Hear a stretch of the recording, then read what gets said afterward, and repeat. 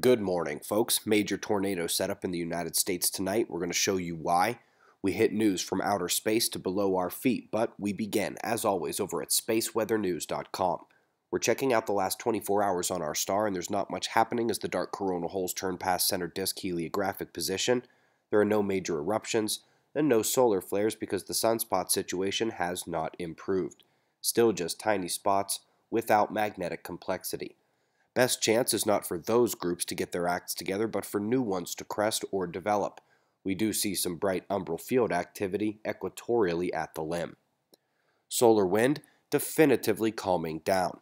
The small spike at the turn of the day UTC brought increased plasma penetration readings to European riometers, but in terms of the global magnetic field, a touch of instability and then back to calm and quiet. The next stream should arrive Saturday, and until then we have more potential for high activity beneath our feet. It began yesterday with twin volcano eruptions in the North Pacific, one in Kamchatka, the other being Bogoslav in Alaska. So we're heading out now to Jupiter, where a planned Europa mission is looking for input on lander instruments to include. Well, given the dearth of black and whites published in press releases for major recent missions, my number one on the list is a color camera. After that, a small LCD built into the outside that plays the scene from that movie telling us not to land on Europa. Just have it run back and play over and over while you're there. Lastly, squid bait.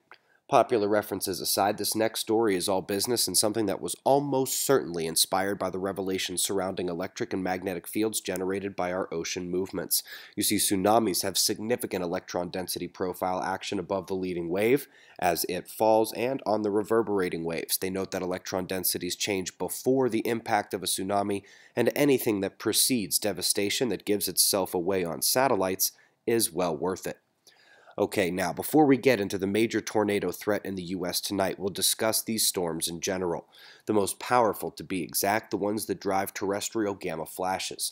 The upward effects have been well studied. The global electric circuit is largely involved in these processes, and they can be as critical to satellite operation as a space weather impact. But what about below the clouds? Well, now it is being measured with detailed accuracy, and previous hypotheses and studies are confirmed.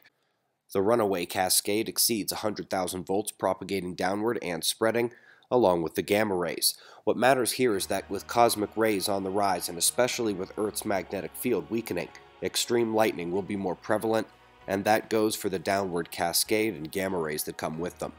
Folks, we're pulling up the convective atmospheric potential energy on null school because it had been confined to the Indian Ocean for quite some time, at least the highest readings. But indeed, the most electrometeorological danger in the world tonight is feeding a low-pressure Earth spot convergence that slams hot, wet air from the Gulf of Mexico into highly static and charged flows out of the new Valley of the Sun.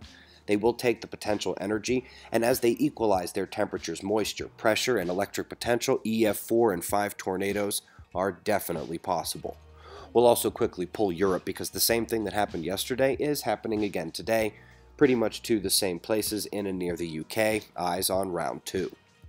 Registration for Observing the Frontier 2018 has begun. Remember that if you sign up before July 15th, you could win a chance to get a free hotel stay for the conference, free website memberships, a bunch of other things as well, and that goes whether you sign up for VIP or general admission. We'll see you there. We've got the rest of the world's weather, null school storm genesis runs, and shots of our star to close. We'll do this all again tomorrow, right here, but right now it's 5:15 a.m. in the new Valley of the Sun. Eyes open, no fear. Be safe, everyone.